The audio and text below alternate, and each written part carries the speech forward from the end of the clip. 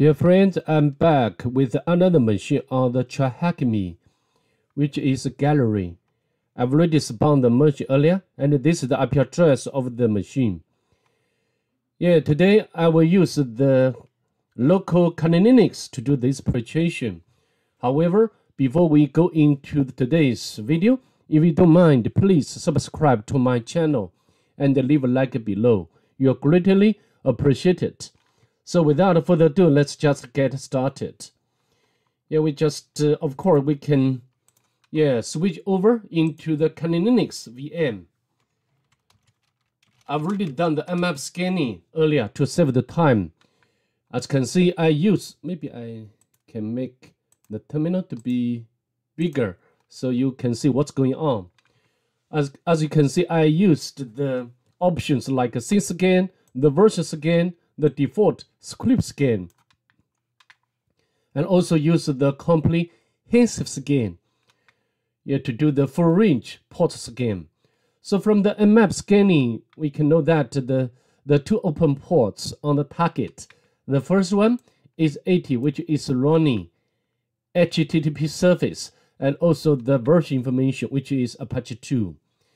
And the second one is 8080, which is running HTTP service as well, and also the version information. And the title, we can know that the target is running CMS, Simple Image Gallery System. Later we can check whether this CMS has vulnerability or not. So what we are going to do next is to do enumeration for the first port number. Let's launch our browser of Firefox and put the IP address of the target. Of course, I've already made a note of the target IP address.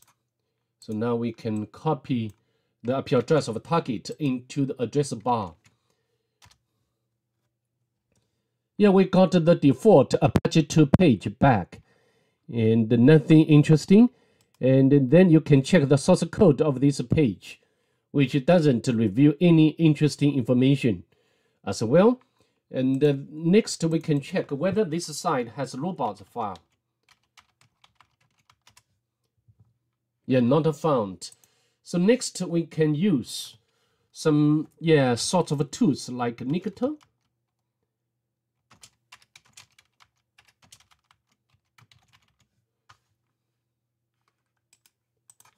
Do some enumeration. Nikto can give us very important information about the web application. For example, like server information, the header information. Sometimes even can give us the vulnerability of the web application, and also enumerate out some common file or directory. Although its inbuilt word list is a bit small. In this case, we cannot get such interesting information at all. To save time, I'd like to interrupt here. Next, we can use GoBuster to do some directory brute forcing or directory enumeration, and use the GoBuster with the dir command or option, and then specify the URL of the target. And then we can go to, we need to specify the word list. I'd like to use the GoBuster word list as usual, and specify the extension option like PHP, HTML file, JavaScript file, back file, text file. Let's press enter to see whether we can find out some interesting files or directories. In the meanwhile, we can use the browser to make manual enumeration for another port number, right? And we can, the port number 880. We are prompted by the user login panel, and again it confirms our discovery during the stage of the mmap scanning. So the CMS is a simple image gallery system. And however, we can try to use like admin and admin as password to try to log in or sign in. Failed. Next, we can try to use the login bypass technique. You know, I used this technique very often. If you can follow along my channel. And password, yeah, any password. So yeah, very wonderful. We have already logged in as the admin to this simple image gallery system. And you know, when I did this, yeah, we can go to the albums, and there's some albums, and we can add a new album like that, and we can go to, yeah, one of them. You know, from the pattern here, because there's some parameters like ID, like a page. When I did the machine, the first time I tried to identify whether this page or this target has SQL injection vulnerability. Of course, in order to do that, we can use the burp suite. Of course, and then we can set the proxy to be burp. So all traffic will go through this proxy.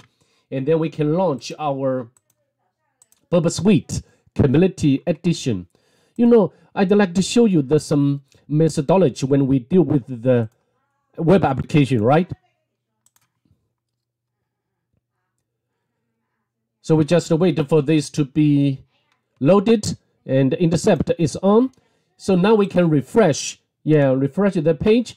So as you can see, the burp suite has intercepted this request. Then we can copy this request to a file. For example, we can limit to req.txt and save. Then we can use we can go back to, has already identified another directory, but we can, do the SQL injection vulnerability testing first. I need to make the terminal to be bigger. So we can use like SQL, map and rec level 3. Let's press enter. Of course, you can let it run and wait for the result. However, I think we cannot get so interesting information from the SQL map utility. To save time, I'd like to quit from this process. Okay. So now we go back. Now, I think it doesn't matter. You know, the GoBuster has already identified the one directory. Maybe I also can quit from the directory enumeration, the gallery. We can check, this directory manually. And we can open up another tab and put the IP address of the target. And the gallery, let's press enter. We got the same page. So I think the applications, the two applications which are running over two different port number has some collections. Anyway, so now I think it's time to use the search sprite utility to check whether, this CMS has vulnerability or exploit, to be more exact. And nothing interesting here. Again, if the search exploit utility doesn't give us some result, please don't stop here.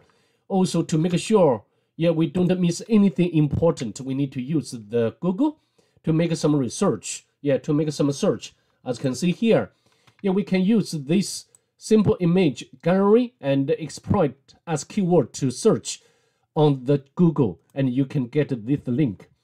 And of course, I've already downloaded this exploit. This is, of course, this is the Python script.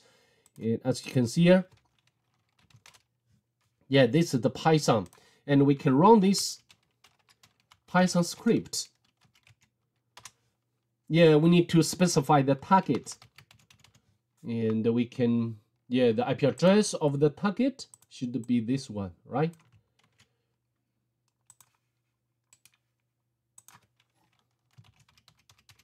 Port number. Let's, I think the shell is uploading, and we got the shell URL. We can copy this one because the web shell has been uploaded successfully. Now we can run the command. Maybe I can put it in here. Yeah, as you can see, we got the result. The user is www data. So next, it's so obvious that what we are going to do. Yeah, we need to get the reverse shell, right? And this is a very, very normal way. And I've already opened up this, yeah, for example, like this one, or the Pentest monkey, if you want. And you need, of course, yeah, in this case, we need to try different reverse shell commands. For example, like as you can see here, yeah, like this one. Also, yeah, like yeah, also this one. But from my operation, what I've already done, this way, other way cannot work except the Python. And of course we can, maybe I can copy, yeah, except this one, the Python can work. In this case, we can copy this reverse shell command. Of course, we need to do some, yes, modification. We can put in here. Yeah, before we try to run this command, we need to check the version of the Python, right? So we can use which command and the Python. Yeah, Python 2 is not there, and then we can try to test whether the Python 3 is there. Yeah, Python 3 is there.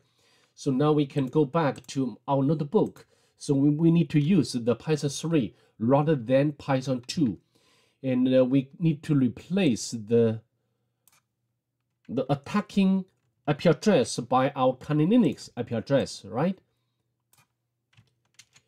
Then as always, this is my personal habit. I'd like to use the 555 as listening port number. And then we can copy the entire command. Yeah, to make sure we don't miss any letter. We can copy. Otherwise, this command will not be executed properly. So then we can put in here. Yeah, before we try to press enter, we need to set up the listener first. We can use the netcat and the port number. And now we can, just hit enter. And now I think, as you can see, we have already got the collection or shell from the target. And then we can spawn the bin bash session, pty, or the sudo tty bin bash. Yeah, this is much better. Next, we need to do some enumeration. Of course, you can upload the NumPy shell script. However, anytime we cannot simply rely on the automation script or tool. Sometimes we need to do for example, enumeration manually. Yeah, this is very important. And in this case, I think the NumPy shell script cannot lead us to the vector of the privilege escalation. Okay, so now we can navigate to. So maybe you'll be wondering how to make the manual enumeration locally, right? This normally I just show you the order. For example, the first one, we can check how many normal users in this machine. There are 2 users, and the first one is Mike. Yeah, of course, at this moment we don't have a permission to retrieve the user flag, right? So now, of course, and also the is documents, permission denied. And then we can go back to, and then go into the Ubuntu directory. Yeah, permission denied. And then also we can check the kernel of the version. Yeah, I think this version is very updated. So in other words, we cannot find some local privilege escalation vulnerability or exploits. Okay, so now what else we can do? We need to go to the var. The first one is opt. Yeah, to see whether we can find. Yeah, here there is one. Yeah, shell script. We can cut out this shell script. However, at this moment, we don't know what this is about or what this script will do. Okay, so now another directory we need to enumerate is var, right? And the first one, and then subdirectory backups. If you want to manually enumerate the machine, I think the backups we need to, of course, we need to make an enumeration for this a subdirectory, because sometimes this directory has some important information, some backup file. Here, yeah, very weird directory. This which is not a usual one. Mic home backup. Of course, from the name of the directory itself, we can tell that this must be the backup of the home directory of a mic. So now we can go into this one, home backup, and then list the files again here. You know, this is very look like the, you know, the home directory of the mic. And now we can cut out this. You know, we need to know whether there is some command or history of the mic. We can cache history. As you can see, yeah, this user has a sudo privilege and try to run the sudo and also provide the password of the mic. Of course, this one will be very important information. So we just copy and note it down to our notebook. So now next, we can try to switch our user to the mic. And then we can paste the password here. Yeah, as you can see, it works. So now what else? I think first we can cut out the user flag. So maybe now we can answer some questions. For example, here, the user flag, we have already, I forgot to answer the question of the Tryhackme loom. And this one should be here. Let's submit. And the name of the CMS should be simple image gallery. Let's submit. How many ports open? Yeah, 2. Submit. What the hash password of the admin user? So maybe now we can go to the, I think this must be, I mean, the credentials for the database should be under the www directory. The HTML gallery. And the several one we can, so maybe the cat config.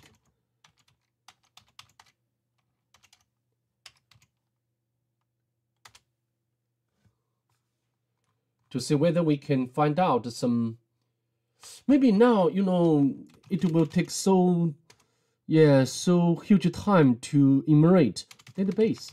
Maybe I can utilize the NPL script for this purpose, for our purpose. All right. So I think I can navigate to temp directory, and then we can, we can upload the NPL shell script.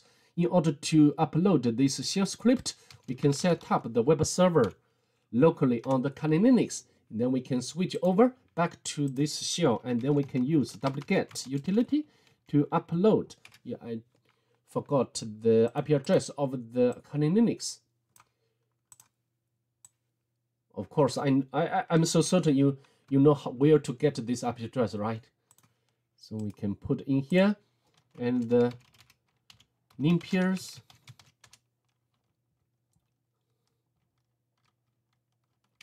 And then we can change mode this file, and then we can run this shell script.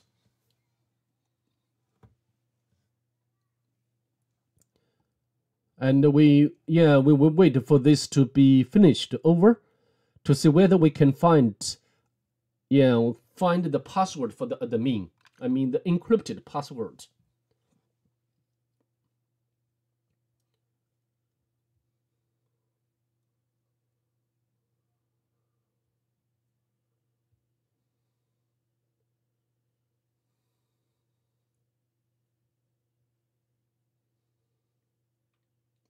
Yeah, it's done.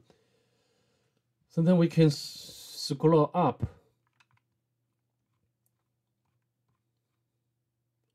Passwords in home. Of course, we cannot find passwords for the base in the home directory. The sudo, yeah, sudo history files. So of course, if you didn't use the manual way to enumerate, also we can use the NumPy shell script. Here, as you can see, we got the password, and then we can.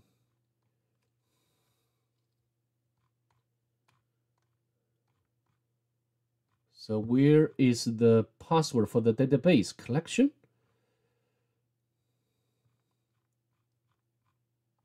Capability information, SUID binary information.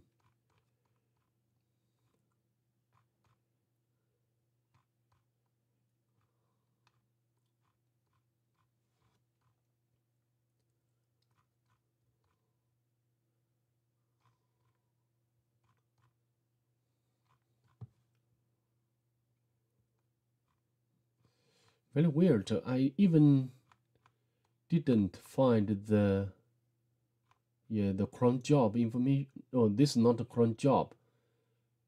This is the sudo information. However, I didn't find the credentials for the database collection. Very weird. So I think the NumPy shell script failed to discover such information. A bit strange.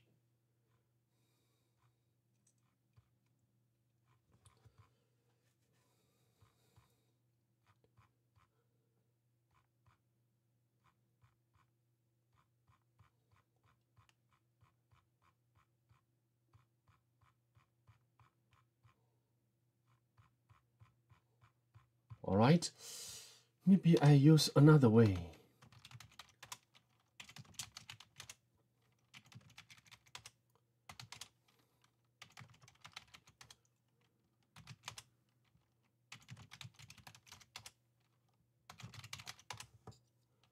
Grip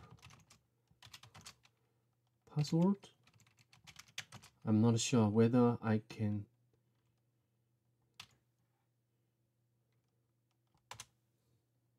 Oh, so many data.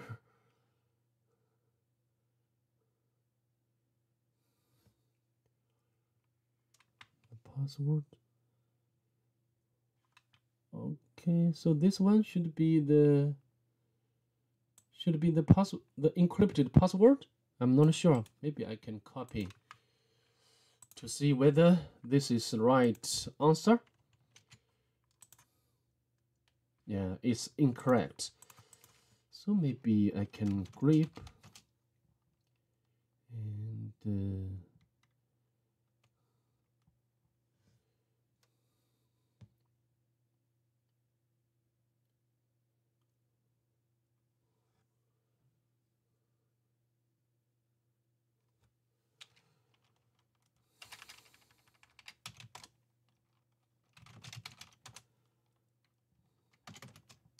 here.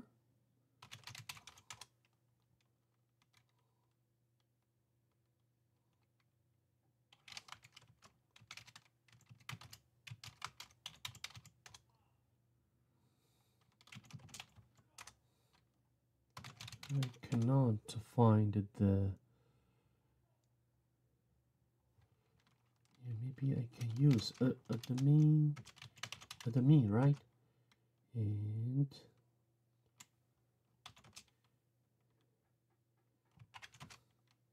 grep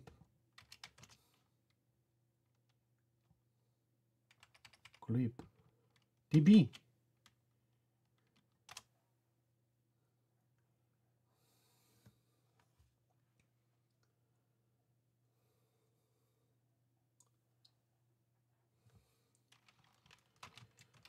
It's so embarrassing. I cannot find the.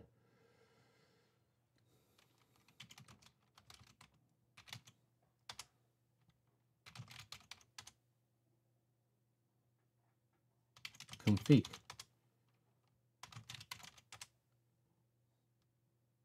Maybe I can use the Google search engine, right? We can use Google image and simple image gallery, yeah, database collection file.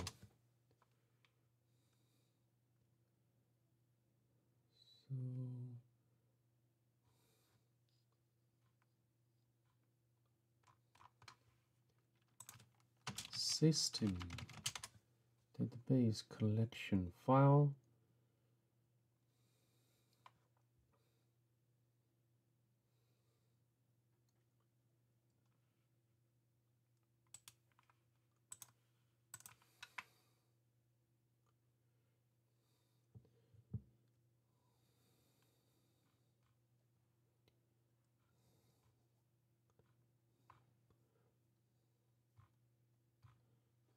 So where I can configure the database PHP import the provided inside the database.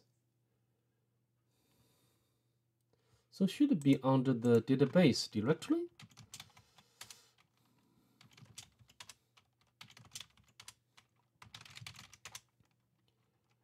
Database.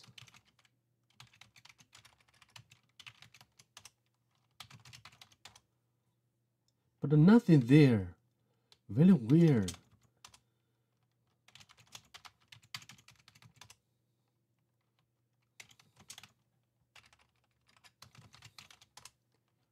User.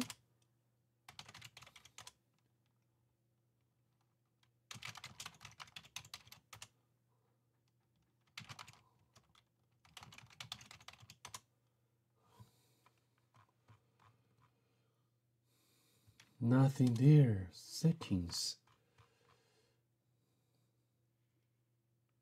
Settings.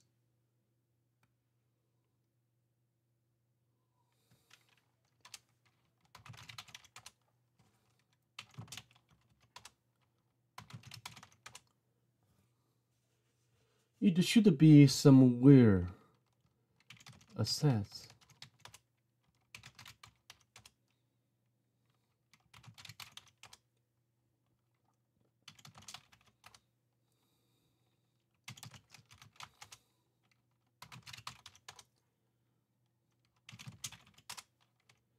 Cat config. Require. Oh, should be here. Classes. Yeah, DB. I think we can find this. Yeah, we can search, right? Search this file. Interesting.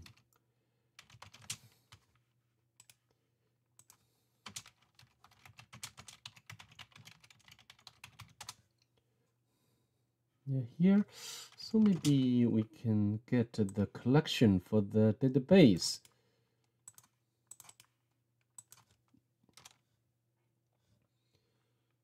Yeah, this should be the password.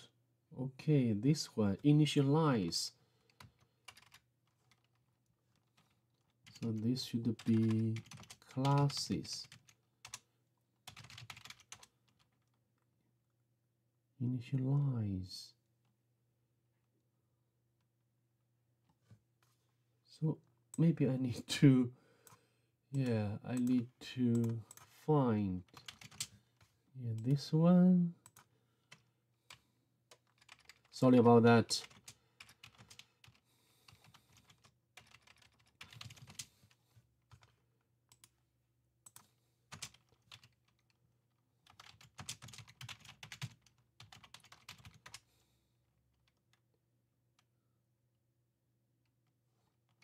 Yeah, we can cut out. Yeah, this file.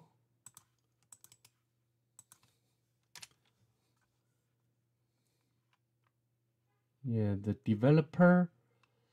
So the passwords. So maybe now we can, the database, the username, password. So now I think we can use this information to log in, right?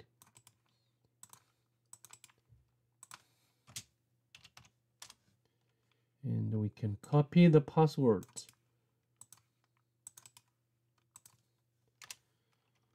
Now we can show database. And we can use the gallery DB. And then show tables. We can select from users. Okay, we got the username. This should be the encrypted password. Finally, we got this. I think now we can submit the correct answer. Let's submit. Yes, sorry about for spending so long time to get this information. So now I think we can quit. Next we can, we need to upgrade our shell to the root user. We can run this script to elevate. First we can check this shell script to see what it's about, right? I think we need to put the answer, and then we'll check the answer. If the answer is a version check, and we'll run this command and this one and the list. And if we input the read, and then we'll open up the narrow to open this file. So I think to elevate we need to manually manipulate this this process. So how to do? Also, we can check whether we have a permission to modify this shell script. However, we don't. So next, I think we can run sudo, and we just copy this command, and we input the read. However, error opening terminal. Maybe also will encounter similar problem. For me, I will define the term variable, and for example like xterm or Linux, and then we can run this command again. Read. As you can see, we successfully open up this report.txt. However, we can utilize the narrow to upgrade our shell or privilege. For example, here we can Control R and Control X, and then we can input. We can supply this command. However, I failed to get our privilege escalated. I show you. For example, we can Control R.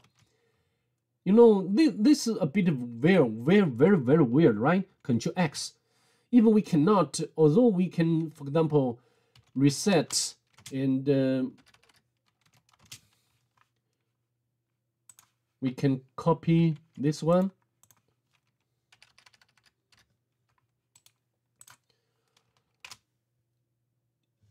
Fail to elevate.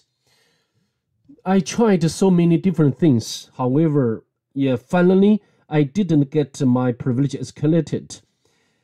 Dear friends, if you have already done this machine, and please help me out.